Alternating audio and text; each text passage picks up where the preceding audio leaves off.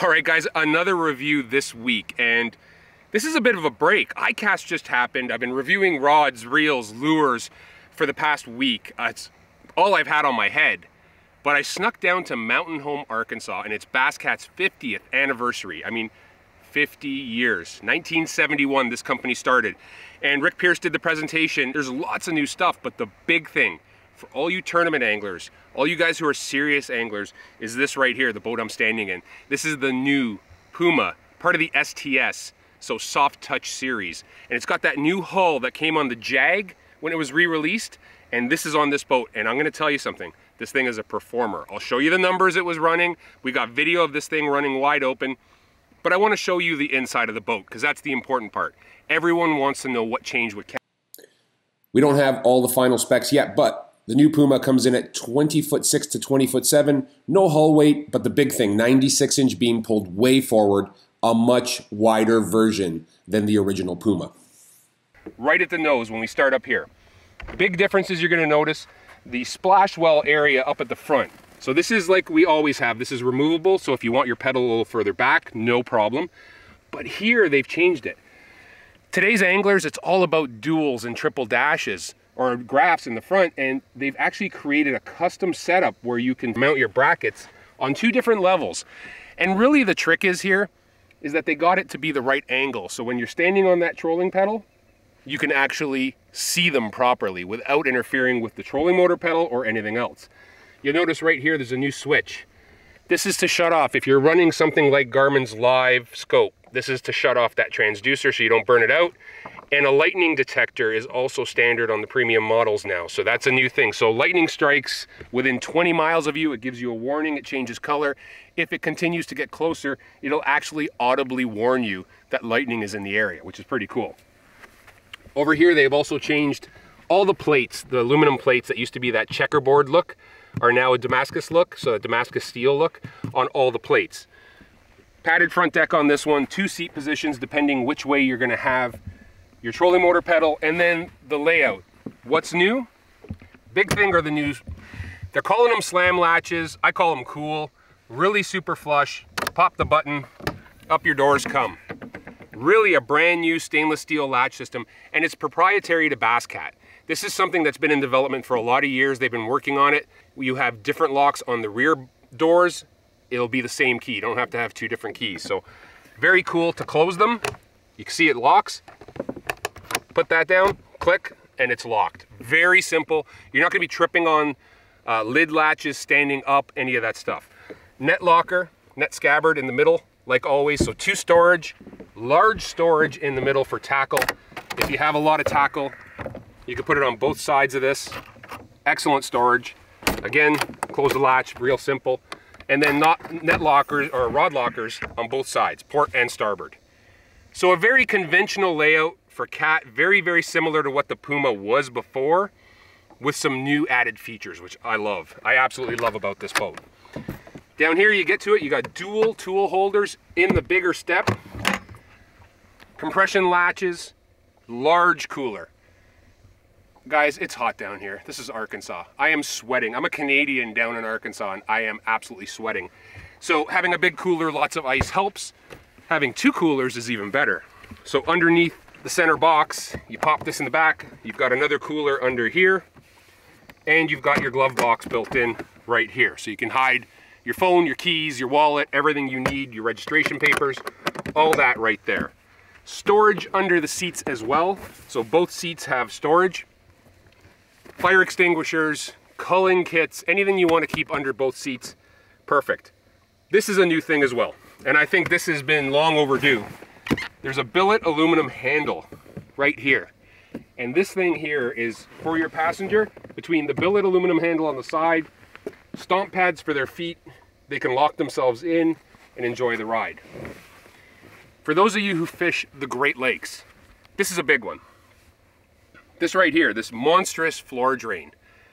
That makes a big difference. Guys, when you get into those big 6 and 8 foot waves and they start blowing over the bow when you're fishing, this is gonna remove all that water super fast, get to your big bilges, 500 gallon per hour bilges. The other thing is, you'll see in the other model, they showcased having a new decking for the floor. So Reflex flooring is what they're calling it. That will be an upgrade available.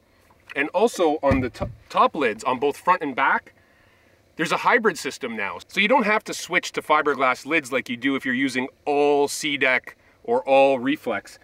Because they've gone with a carpet with a dovetail where it meets the Reflex flooring, it allows them to put a carpet edge. And what's the bonus?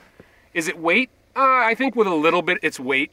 I think aluminum lids are definitely more durable, but the big thing is they're quiet.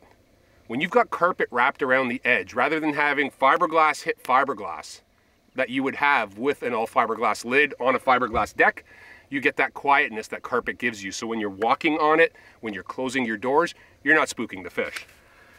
Console available in multiple varieties. You can run duals with your gauges down the center. You can run flush mount. You can run whatever you want as your console. You can also do removable dual console or have a dual console. Passenger rod holders. Big thing I missed on the front here. This right here. This is again an upgrade for the Puma, and it came from Lynx, and it came from, we've seen it in Caracal, Lynx, and in Jag. They've added some of that Reflex flooring here, and it's soft, but the trick here is that you can put your rods on the front deck. You can still open your rod box, and because of that angle, it allows your rods to stay in place without forcing them up and out into the water. Okay, just a small little thing, but having that gap that goes from wide to narrow allows you to keep your rods on the deck comfortably when you're accessing all of your boxes. Back deck. All right, the back deck. There is a lot to talk about in this boat, but live wells, 42-gallon live wells. Bigger openings on these lids than the original Puma. You can see it's got that extra piece right here. Foam, so insulation. Really important, especially if you fish down south, or you're fishing in the north and you're catching smallmouth out of super deep water where the water's colder down below. Having that foam on the top helps insulate it. It seals it, and they got these latches that are out of the way. The one pet peeve I had about some of my live wells were when the latch was on top of the deck and you get into rough water and everybody fills their live wells up, corks them, the smallmouth would hit themselves, or a largemouth would hit themselves on that stainless steel nut and bolt underneath. They don't do that. They hit foam here. So really good live well. You got pump in, pump out, aerator, timed with 3 minutes, 5 minutes, or full on, and you got recirc 3 minute, 5 minute, full on. Compartments in the back, same thing, behind both seats.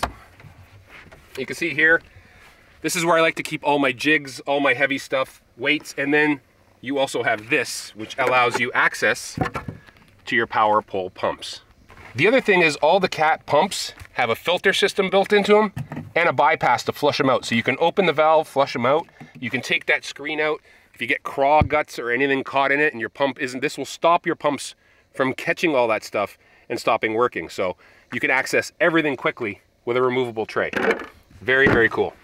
And then lastly, the back. I mean, this is the part that really is amazing to me. It's still got the removable lids that we all come to love. You know, one quick little pop and you grab the lid, take it right out if you have to access it. You have storage on both sides of your tanks. You have access to all your pumps, all your batteries, aluminum battery trays. You know, it's really simple to work on. Your charging system's in the back. Everything is accessible. The last thing you want is in a tournament, you finally get some time off of work and you have a pump problem, and then you got to remove batteries or oil containers or God knows what. This is simple. Everything is always accessible to you. Very, very important. And then lastly, the back end has a new look to it. Bass Cat's traditionally had a deeper cut splash well, so this has got this new flat center section. Your fuel selector is here for off, left, and right. You can see how nice and neat this makes adding power poles, Raptors, whatever you're putting. Everything is clean and out of the way. This one's rigged with a Bob's jack plate, ladder, billet aluminum handrails, marker lights on the back, wake light on this boat as well.